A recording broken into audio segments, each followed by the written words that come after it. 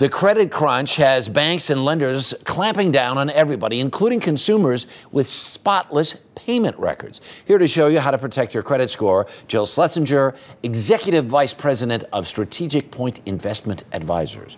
Good morning. Good morning. We've been reading about this in the papers over the last couple of months. I mean, some people saying, I've been paying my bills.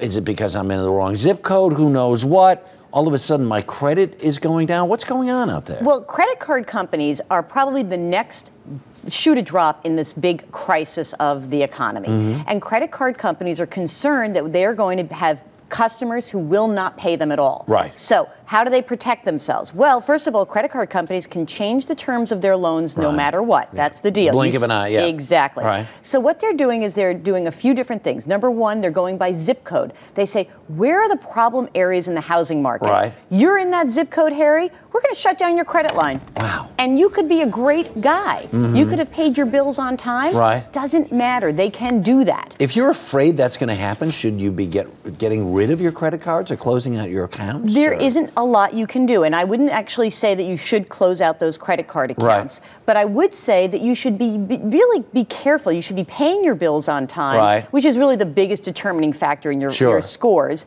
But the other area that is starting to affect scores is when they shut those credit lines down. The amount of available credit is reduced. Okay, so let's pretend you had $10,000 outstanding. You had $100,000 available 2 months ago. All of a sudden, it's $20,000 available now. Now the ratio of the amount of debt you have compared with what's available has shot up. So that means your credit score goes down. Exactly, and that's exactly what happens. Now, when your credit score goes down, it may not go down by enough to actually harm you. We look at an example of someone who's got a $300,000 mortgage and you go to refinance your house.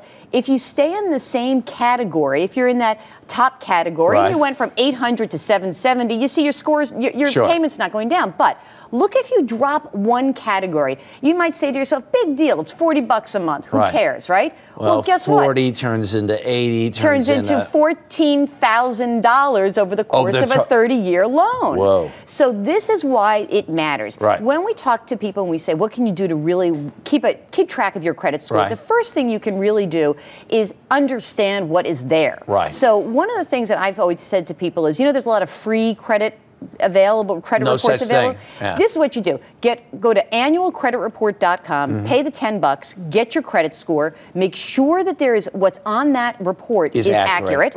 If you can repair parts of your credit, go ahead and do it, but also understand, again, the best thing you can do, pay down your stuff as quickly as possible and make timely payments. All right, make your timely payments, get your credit report, correct any errors, and if you have debt, absolutely pay it off. Yes. And finally, make monthly debt payments. What is that? My gosh. This is your kind of goal of all goals? Okay, now listen, I'm an old horse here. So we used to say you should have your total We've been in the same barn, I'll tell you. Okay, so we used to say in the Certified Financial Planner world, if you had your monthly debt payments less than 36% of your take-home pay, that's your goal. Well, that's hard for a lot of people, but that's your goal. Less than 36% of your take-home, everything, including your mortgage. And as you see your debts lower, your credit score will rise. And your general internal feelings will rise with it.